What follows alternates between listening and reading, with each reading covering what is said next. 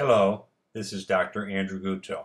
I am a hand surgeon in Palo Alto, California, and in this video I am going to discuss the options for minimally invasive office treatment of Dupuytren's contracture with needle aponeurotomy or injection of Xiaflex collagenase. I will also show examples of patients I have treated with these techniques. Dupuytren's contracture, also known as palmar fibromatosis, is a non-cancerous disorder where thickening of the fascia or connective tissue of the palm and fingers cause nodules, cords, and sometimes contractures of the fingers. In its earliest stages, there are nodules in the palm, then there can be rope-like cords, and in more advanced stages, the cords bend the fingers toward the palm so that the fingers cannot be fully extended. This disorder is hereditary and most frequently occurs in individuals of Northern European descent. The disorder progresses slowly and is usually not painful. As this is a non-cancerous benign process, treatment is only needed when the nodules, cords, or contractures begin to interfere with the function and limit extension of the fingers, as you see here. As Dupuytren's is not a cancer, but rather a disorder of all of the cells which make up the fibrous connective tissue of the palmar fascia, excision of one area of Dupuytren's does not prevent growth in another area. Similarly, all patients are prone to recurrence of the disorder if enough years pass, whatever treatment is used. In addition to surgical treatment in the operating room, I perform both needle aponeurotomy and Xiaflex injection for in-office treatment of Dupuytren contracture. Needle aponeurotomy is an in-office procedure performed by using local anesthetic on the skin and then using 25 gauge needles to disrupt the thickened cords, allowing the fingers to straighten. After this office procedure, the puncture sites are dressed with band-aids. Needle aponeurotomy was developed about 2 decades ago by Dr. Lemercieux of Paris and has become increasingly used in the United States. When performed by an experienced hand surgeon, the risks with needle aponeurotomy are minor, including recurrence, skin tears, bleeding, superficial infection, passing out during the procedure, and a low risk of nerve injury resulting in loss of sensation. I recently reviewed my last 50 patients treated with this technique and had no nerve injuries, significant skin tears, or other complications. I have had recurrence or failure of complete release requiring revision or other treatment, however. Needle aponeurotomy is the simplest and fastest treatment for Dupuytren's with the least discomfort or pain of any of the options.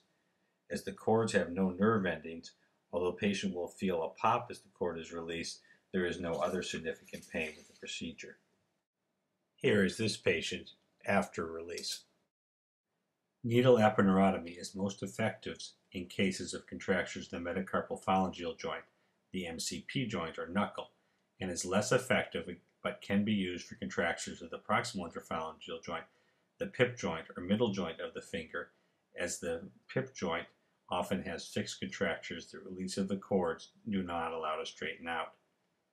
I perform this procedure in the office with the patient sitting or lying down depending on the patient's preference. We use alcohol to cleanse the skin and xylocaine, a Novocaine type agent, to anesthetize the skin. We have had no infections following this procedure. After cleaning the skin, a local block of xylocaine is injected into the skin over the cord to be released. Then, using a 25 gauge needle, the cord is released while tension is held on the patient's finger.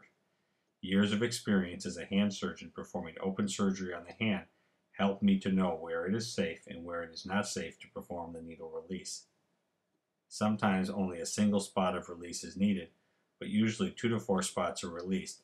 The patients have immediate motion and most do not experience much postoperative pain, although some have discomfort in the proximal interphalangeal joint, the pip joint, or middle joint of the finger if this joint has been stuck bent for a long time.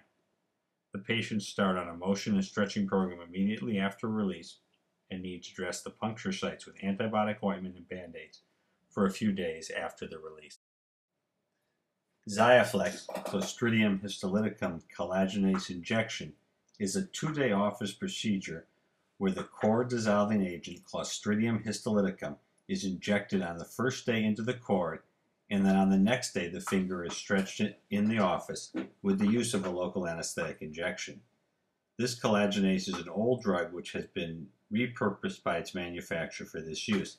Xiaflex is approved for use in the United States by the Food and Drug Administration, although it is quite expensive, costing over $3,000 for a single dose. Its cost is covered by Medicare and by most insurances with pre-authorization. There is a small risk of tendon rupture from the injected agent, which dissolves not just the collagens of the cords, but can also dissolve the collagens of the tendons. There also can be allergic reactions to the agents and pain from the local response to the agent. With the manipulations to stretch the finger, there can be skin tears requiring suturing or dressings. This has occurred in about 10% of our patients. I have also had a few patients have pain requiring strong medications on the day of injection, and a single patient who had a period of a temporary numbness from swelling. On the first day, the dissolving Xiaflex is injected into the cord. There is mild pain with this injection. The hand is rested overnight, and then the patient returns to the office the next day for manipulation. It is common for the hand to be bruised and swollen on the day following the injection. Some patients have pain which require strong pain medications. Local allergic reaction and even some swelling of the arm and lymph nodes is not uncommon. On the second day, the hand is injected with a local anesthetic such as xylocaine to allow manipulation of the finger. Using gentle pressure, the finger is stretched until it straightens out. The patient may feel poppy as this is done. In some cases, the skin may tear, requiring suturing of the skin. A splint is applied and exercise started the next day. The splint is used at night for several months to maintain extension. Xiaflex injection may be repeated if the finger is not fully straightened after the first injection. With our increasing experience with needle aponeurotomy and the use of Xiaflex injection, there are now effective, minimally invasive office procedures for the treatment of Dupuytren's disease. Although there are risks of complications from both the needle aponeurotomy and Xiaflex injection, an experienced hand surgeon can use these techniques to help most patients with Dupuytren's contracture get a more functional and straighter hand. For those who are not good candidates for either needle aponeurotomy or Xiaflex injection, a hand surgeon can also perform the more traditional open surgery.